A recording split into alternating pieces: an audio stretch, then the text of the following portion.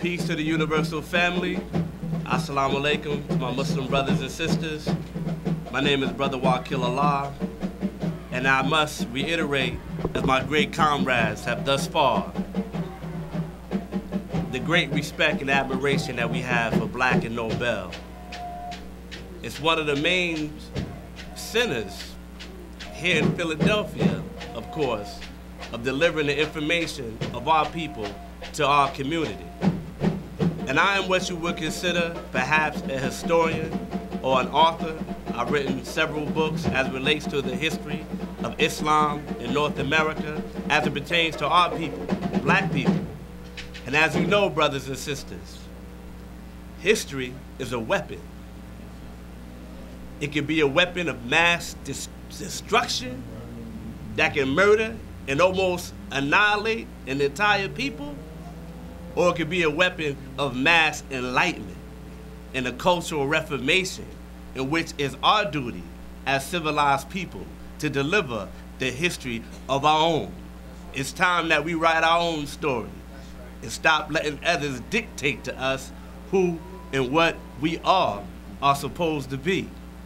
The most honorable Elijah Muhammad, one of the greatest teachers we've ever seen here in North America, spoke on history. He said history is all of our studies. It is the most attractive and the best qualified to reward our research as it develops the springs and the motives of human actions. It displays the consequences of the circumstances that operate most powerfully on the destiny of human beings. In order for us to get our history right as a people, we have to genuinely, as our brothers express here today, have a genuine love for our people. Because within our people is our own story. As the Honorable Elijah Muhammad manifested, if you know what happened yesterday, you should be able to manifest what you want to do today, as well as provide a future for our families. So it's in that nature that I've been inspired to chronicle the history of our people in North America, in particular as it relates to Islam from the Black man in America. The city of Philadelphia is one of the most Islamicized cities in the country. In particular, from an African, quote-unquote, American perspective. Well, if you look at the city of Philadelphia, even with the Quran and with the population of Muslims that we have, we are experiencing a grave recession in the mind of the spirits of our people, which are allowing us to commit different crimes of humanity against one another. Now, you may say, as Brother Dr. Wesley Muhammad was speaking on, the kufi smacking that our people are talking about out there. Well, we smack our own kufis off a lot of times, where we deny the roots of our history. So whenever you see Muslims in Philadelphia, we should understand where that started. And that's what this cultural renaissance is about. The Honorable Elijah Muhammad, in his history, he was on a run from a group of people from 1935 to 1942. And he was a wanted man by the Federal Bureau of Investigation. This is documented in the files, the Freedom of Information Act with the FBI. When the FBI come to get him in DC, he was on a train coming to the city of Philadelphia. Now, what was he coming to the city of Philadelphia for? He was already in the city dropping seeds, planting seeds of Islam and the love for our people. Because as brothers also said, we speak the knowledge of self. And we say when you have a knowledge of self, you will fall all in love with yourself. Because this is what this is all about. We just don't speak history to regurgitate some facts that are not relative and that are stale. But this is showing the potential, especially that our children can see, that we have as a people that we once claimed. So I got to give hats off to Black and Nobel for being a library of information. Because when it comes to our people, like we say, there's an African mantra that when an elder dies in our community, it is the same as a library burning down to the ground. So we have to search out our elders. Now we are here, the Allah team and the Lions Out the Cave. This is a brotherhood.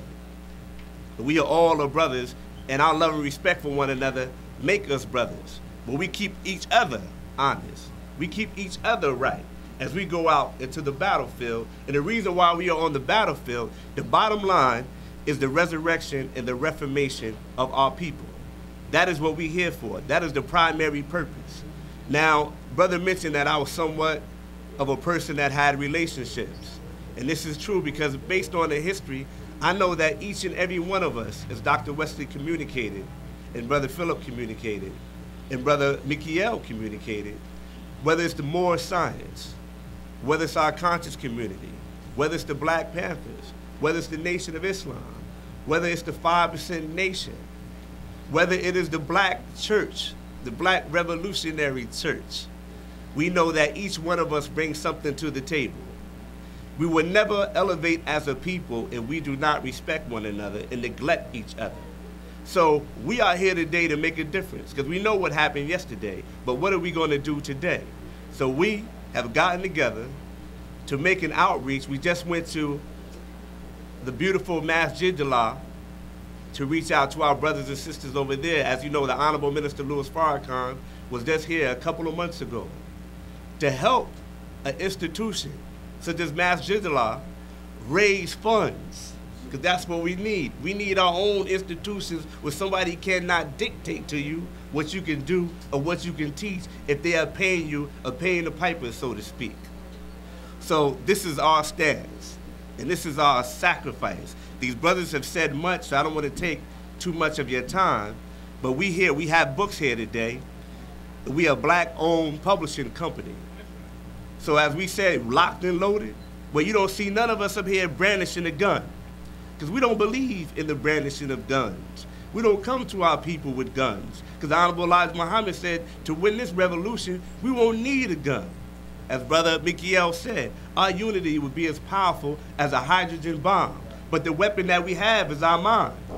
So we come together, we pull our resources, we collectively come together, and we pull our scholarship and our pennies and dimes, and we go out and we create these books for our people. Not for no money, not for no financial gain, but for the love of our people to understand that if we know our history, if we know what happened yesterday, we will be able to walk into a very bright future today, brothers and sisters. And that's the message that I would like to communicate today as a result of this cultural renaissance and revolution. With that, I say peace. Peace.